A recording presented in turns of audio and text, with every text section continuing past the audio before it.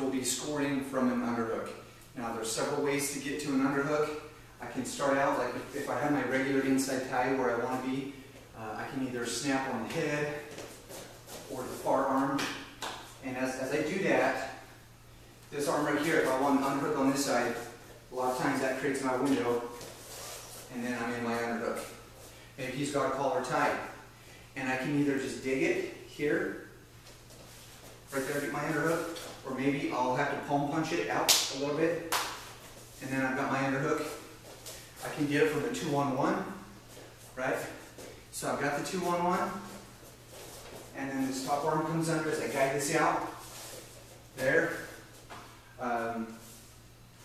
He can get an underhook from, if I have 2-on-1 on him, he can grab my wrist, and now he's got the underhook on me.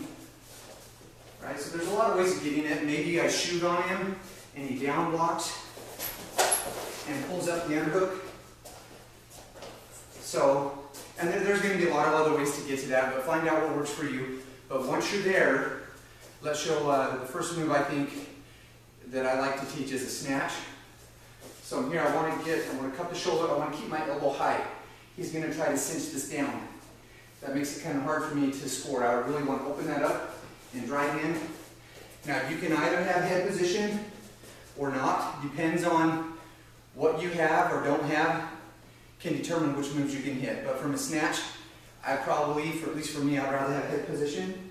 But even if I don't, I'm okay if I maybe got wrist control and I pop this up high enough. But to get the snatch, I'll actually take my outside step and go forward here. And right here now, I'm almost going to imagine I'm going to have a shot put. Load it up, and I'm throwing it. Step deep, pop in here. This hand will reach under, catch that. And now my back leg is going to take a big giant step behind as I catch the leg. So from this side, I'm here, step deep in front, and I catch the leg here. Big pop right there, deep step.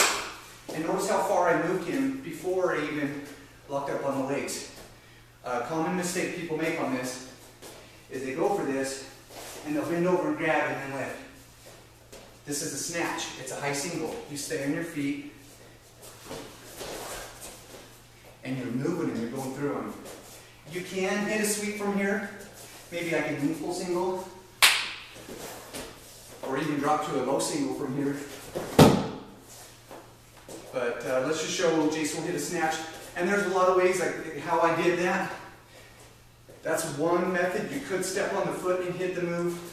But let's just hit a snatch from this side, front, and then over here.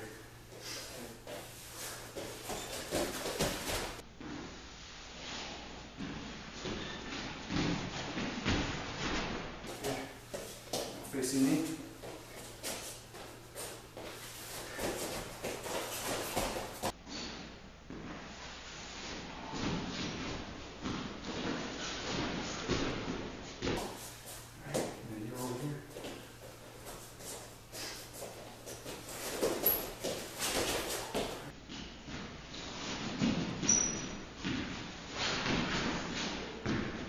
Good.